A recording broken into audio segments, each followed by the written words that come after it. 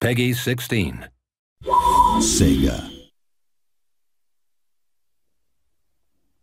I first set foot in the land of the rising sun in 1865. I went to earn an honest soldier's living, training their armies.